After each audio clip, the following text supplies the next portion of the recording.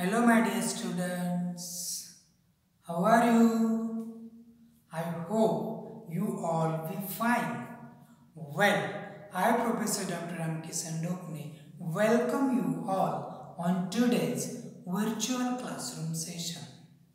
Dear students, in today's session we are going to learn a new chapter from Standard 6 class of Science subject. And the name of the chapter is The Living World. What? The Living World. Dear students, in this chapter we are going to study the various characteristics of living things which made them different from non-living things. What?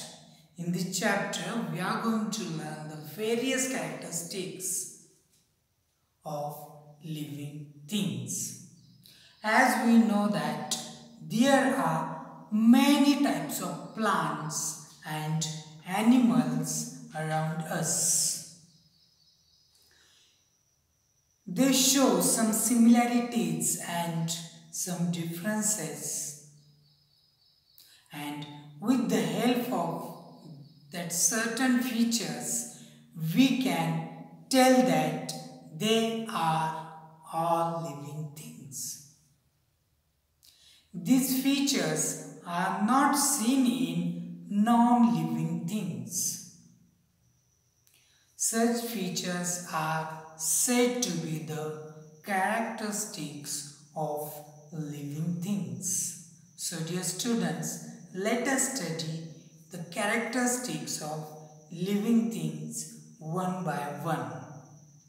And the very first characteristic is that growth.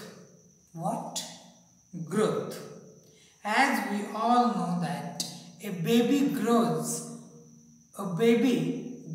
up to become an adult person or woman or a man. During the period of its growth, the baby gains height, weight and strength. In the same manner, all the animals grow into adults in a certain period. Generally, we humans require 18 to 21 years for this growth. Dear students, let us try a small experiment at home. You might have a sapling in your home or in your garden. Tie a thread to the tip of a potted sapling. That sapling should be potted or it may be in land, but try to do it with a potted sapling. Keep the thread stretched and tie it to a peg or nail above the plant. After some days, what do we observe after 10 to 15 days? What tells us that the plant has grown taller or not? In all plants, it is mainly the width and height of the stem that grows. As they grow, some plants develop branches while others do not. So, all living things grow, animals grow only for a certain period. Plants, on the other hand, grow as long as they live. Means what? Human beings and animals have limitations. refer to the growth, but plants grow as long as they live, and we grow for a certain period, that is mainly in between 18 to 21 year. Growth of living things occurs from within the body, which means the growth occurs in all body parts. Dear friends, as we know that food is very important for the process of growth. Without food, the growth cannot take place. Plants make their own food in sunlight. Plants make their own food in sunlight. Plants produce food from water, nutrients in the soil, and the carbon dioxide present in the air. The process takes place in the leaves of the plant. This photosynthesis process takes place in leaves.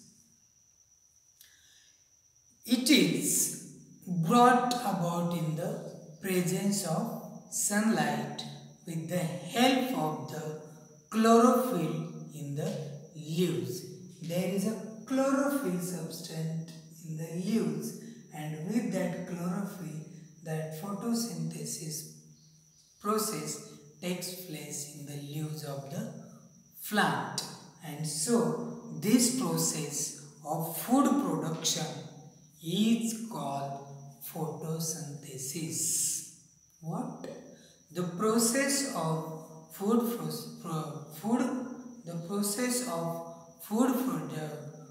production in the presence of sunlight and chlorophyll in the leaves of plant is called photosynthesis. During this process, plants give out oxygen. When this process is going on, plants gives out oxygen. It throws oxygen outside and absorbs the carbon dioxide from the air. During this process, plants give out oxygen. Plants appear mainly green in color due to the chlorophyll in them. Why plants appear green in color? Due to the chlorophyll substance present in the plant. So dear students, animals, however, do not have chlorophyll. So they do not produce their own food in the presence of sunlight. They search for food. Animals such as goats, horses, sheep, cows eat grass, while wild animals such as tigers and lions meet their need for food by hunting other animals living on plants. The intake of foods and the resultant growth is an important characteristics of living thing. So dear students, this is all about the very first characteristics of living things.